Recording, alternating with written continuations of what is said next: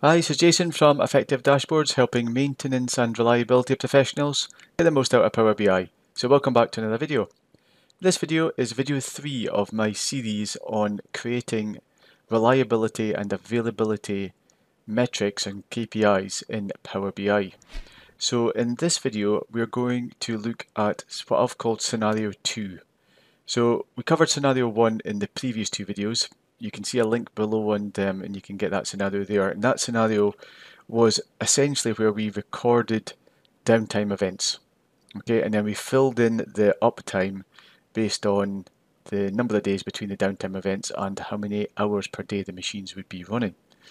So that's all in scenario 1, the videos for scenario 1. In this scenario here, we are going to be looking at introducing a standby status. Okay, so not only can a machine be running and can it be have a status of unplanned downtime, so unavailable due to unplanned downtime like a breakdown, or due to planned downtime, it can also be on standby. And this is particularly relevant for a situation where you've got a duty standby setup. So you've got, for example, a power generation system that's got two power generators. One of them runs continuously and the other one is on standby, and if one of them fails or is taken down for planned maintenance, then the other one will start up and be switched on, so that we're able to provide continuous power, and there's redundancy there. Okay, so the availability of this power generation system is going to be much higher if you've got redundancy there. So yeah, that's the one we're going to cover in this video. Okay, so before I kick off, I do want to spend a few minutes just going through and looking at some of the differences between the two scenarios. So the first one, like we mentioned, the data that we had here was just the downtime events, okay, and the start and end of those downtime events. We then filled in the blanks, okay, so between the two events, we just assumed the machine would be running. For this one here, we can't make that assumption, okay? So what we need is to be able to capture the data explicitly for each day, okay? Because if we look at this example here, this machine ran for 50 hours or 50 days, then it broke down, and then this machine started up. Okay, now while this machine was running, this machine was on standby. So this then took 10 days to fix this machine, and then it was on standby for 60 days, while this machine ran for the next 70 days. Okay, so we can see that we've always got a machine running here, and then this machine was taken down for some preventative maintenance, and then we've got this machine here run for 30 days, and this machine was on standby for 10 days. So we can't assume that between this breakdown event here and this breakdown event here, this machine was running continuously. And because we can't make that assumption, then we can't assume that the actual hours that the machine has run is going to be the number of days in between these two events. Okay, so that's a key difference between the first scenario and the second scenario. We can't make the assumption that just because a machine is available that it's actually going to be running, because we've got the standby status. Okay, so for that we need a different type of data. Okay, so we need the data to be in what I've called timesheet style. So we need to have account of, or for each day we need to account for the machine, like you would when you're filling a timesheet. You need to account for all the hours each day, and there's basically three statuses that the machine can be at. The first one is it can be running. The second one is it can be down, and that can be down for planned maintenance activity or because it's broken down, so that's unavailable, so downtime. And the third is neither up nor down, it is really on standby. Okay, so in theory it's available, but the machine's not running. Okay, it's available. So when we look at the actual runtime, and if we look at this example here, this machine here ran for a total of 130 hours, and that's going to be the runtime we're going to use to calculate our metrics. Okay, so if we look at the data, this is the type of data that we need. Okay, so we can see here this is some of the features of what I've called timesheet style data. So every day we've got an entry in here, and each of these entries has got a date, It's got the equipment description. You just need really just need an equipment reference there. It's got the run hours, the standby hours, and the available hours, and you can see each time this always needs to add up to 24. So that's what we need, and then for each one of these we need to identify whether it was down for the downtime, here this unavailable time, whether it was planned or unplanned, and then we've got this event number as well. Okay, so that event number needs to be for a continuous event. So this event went on for 2 days really here, with 2 days worth of downtime here, or 2 hours worth of downtime across 2 days, so 4 hours worth of downtime, but it was related to the same event. Okay, so that is downtime or timesheet style data. All the hours need to be accounted for. So in this example here, it's 24 hours, but I've put a note here. It may be that your working duration for your factory or for the plant is only 12 hours or maybe 16 hours. Whatever that is, you just need to make sure that all of those hours are accounted for in either running, standby, or unavailable. What else we've got here? Reason codes and numbers need to be added in. Now, it will probably be a higher overhead in terms of capturing the data. Okay, so it's easier to capture the data by exception. So whenever we've got a breakdown, we just capture the start and end date of that breakdown or that downtime, or whenever we've got unavailability, we capture the start and the end date of that, whether it's planned or whether it is unplanned. However, this example here, you need to get into the discipline of capturing the data every single day, and it's probably somebody that operates the equipment that's going to do that, because they're going to be closest to the equipment. Now, some online condition monitoring systems are able to capture when the machine is running and when the machine is stopped, but you will need to code up the stoppages, because it's not, generally speaking, I've never come across one that's clever enough to understand if the machine is either down or stopped because we've decided to stop the machine and it's on standby, or we've decided to stop the machine to carry out some preventative maintenance, or we've decided to, or the machine stopped because it's broken. Okay, so that's it. Typically it needs to be coded up. And yeah, so that's the data that we'll need if you introduce a standby status. So let's go into Power BI and we will start to create some metrics. Okay, so we're in Power BI and I just want to talk through the data model just briefly. So if I go in and look at the data here, we can see I've pulled in the data in this timesheet style. So each one of these is an entry for the number of hours or what the machine was doing on that particular day. We can see that on this particular day here, the 1st of January, it ran for 24 hours.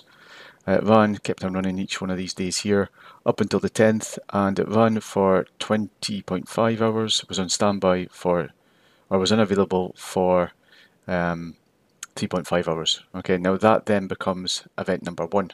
Okay, so all of these entries here where it was unavailable become event number 1, and here's the coding here.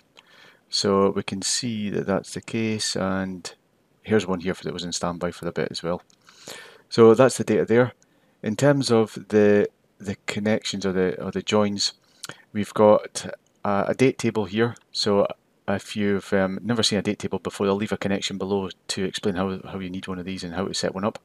But this is going to be the table we're going to use to filter this availability data, because we want to be able to put a slicer onto the report to be able to say, right, we want to analyse our availability and our reliability figures across a predefined date range. And that is going to be joined on the date. Okay, so whenever we select a date from the date table, it's going to return the records across that date range. So before we go into Power BI and actually start to create these measures, I want to go through them on a few slides here so we're really clear on what the measures are and the definitions. Now this slide here is going to show us the difference between the calculations for scenario 1, where the machine was running all of the time when it wasn't down, okay, versus this one here, which has got this standby configuration and the different types of data. So in scenario 1, the data only captured downtime events. Okay, so in between these downtime events, so there was one on the 11th here that lasted until the 12th, and then there was one on the 17th. So in between these downtime events, we needed to assume that the machine was running, and the number of hours it was running was the number of days times the shift length each day. So that gave us a way of calculating the actual runtime as being the number of days times the shift length minus the downtime days times the shift length, and that would give us the actual running time over a period of time. When it comes to this data here, because it's timesheet style data, we can explicitly calculate, or we explicitly know when the machine was running and when the machine was unavailable and when it was on standby. So all we need to do here is create a sum of the running hours, and that's going to give us our actual running time. In terms of the planned running time, so that is what we expected the machine to be running over the period of time. Then the planned running time here was just the number of days times the shift length. So if we've got a month, we expected it to run for a month. This one here, we've got that standby status, so we can't assume that a machine was running every single day for the month, because it may have been on standby at some points during that month. So to calculate the planned running time, we're going to get the sum of the run hours plus we're going to get the sum of the downtime. Okay, so it's going to be all these hours plus all of these hours here, and that's going to be what we're going to classify as being the planned running time. Okay, so we don't include the standby. So in terms of actually getting in and calculating these figures here, let's go through a few examples here of the mean time between failure, the mean downtime, availability, and the technical availability for the scenario 2 type data. So we've got a machine here, or two machines. The first one here, let's go and work through some of these calculations. So the actual running time was 50 hours here, and these are just units, so it could be days, it could be hours. We'll call it hours for just now, and then 30 hours, and it had some time in between for an unplanned failure and some standby time. So the actual running time here is 80 hours. Now there's two failures, and therefore the mean time between failure is going to be 80 divided by 2, and that's going to be 40 hours. Okay, so we're not taking into account these times here, this 110 hours that it was on standby. We're only looking at the time that it runs. In terms of the mean downtime, that's the same as before, because we're only looking at the downtime, or the unplanned downtime. So it is looking at 20 hours, so for these two events here, divided by 2, because there's two events, and that's 10 hours. So if we then go on and look at the availability, we've got the actual running time.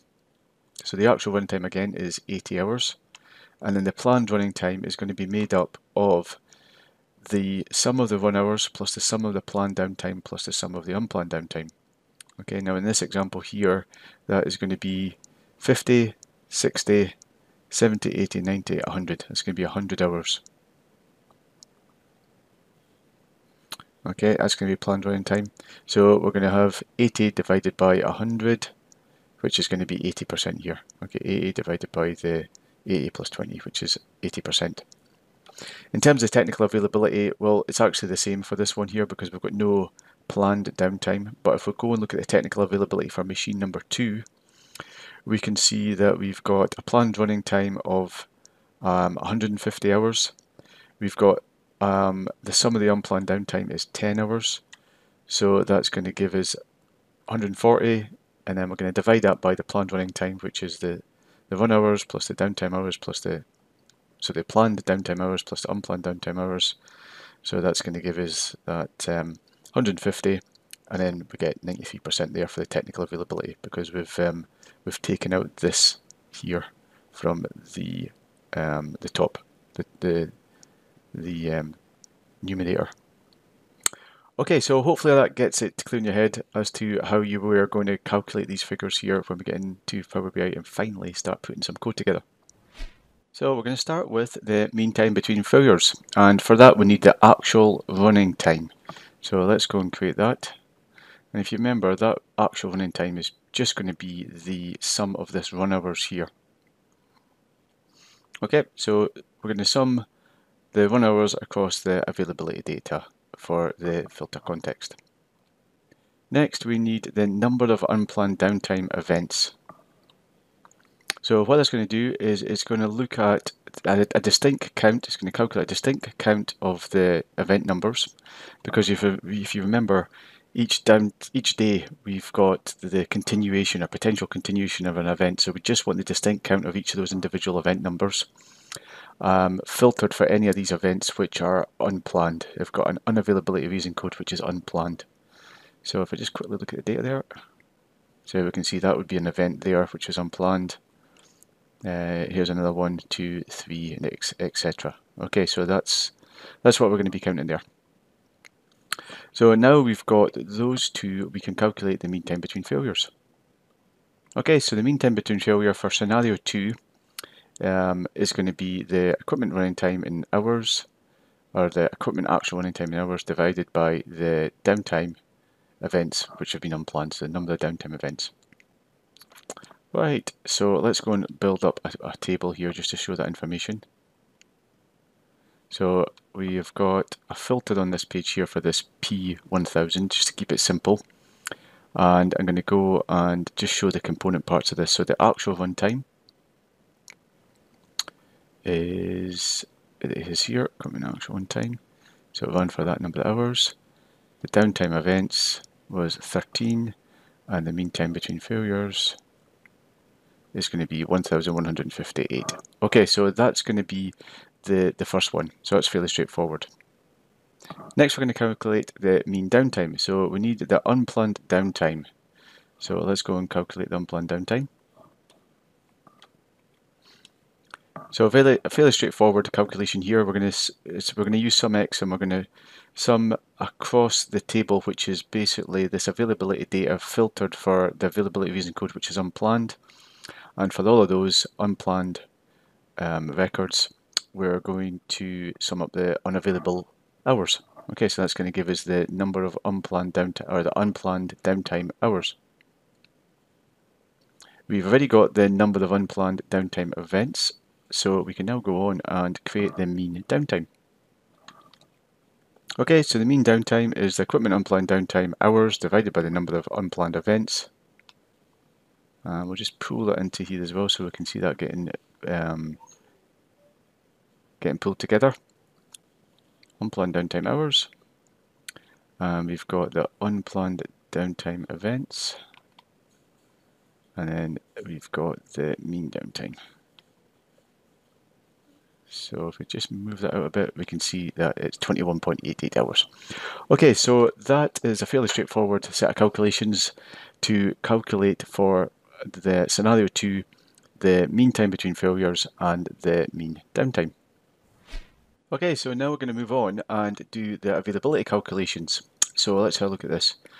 Available actual running hours, we've got that, and then we need the actual running hours plus the planned downtime plus the unplanned downtime. So we've got the unplanned downtime here, so we need a planned downtime. So this is just going to be a copy of this, but for the unplanned, or for the planned reason, unavailability reason code equals to planned. Okay, so that's that measure added in there. So let's go and calculate the availability. So the availability is going to be the equipment actual running hours divided by the equipment actual running hours, or running time in hours, plus the equipment unplanned downtime, and we also need to add in plus the equipment planned downtime. Let's add that in. Okay, so this one was 92%. And then finally, we're going to calculate the technical availability. So that is going to be the availability, I'll put tech. So that's going to be the equipment actual runtime plus the planned downtime. So we need to put this in brackets. Divided by the equipment, what have we got here? Actual runtime plus, so equipment actual runtime plus equipment unplanned downtime plus equipment planned downtime. We'll pull that into there. And that's 98%. As we'd expect, because we have only taken into account the unplanned downtime. Right, so that in the end quite straightforward to actually build the calculations, nothing really complicated there. Most of the video is really talking about the setup and understanding the scenario, but hopefully that was time well spent so that you can use this to build your own availability and reliability calculations for this particular type of scenario where you've got a duty in a standby machine. So if you found this useful, it's always appreciated if you could give it a thumbs up, and if you want to keep up to date with the latest videos, then hit the subscribe button and you'll get a notification whenever I release a new video, which is more or less every week. Thanks again for listening, and I'll talk to you in the next video.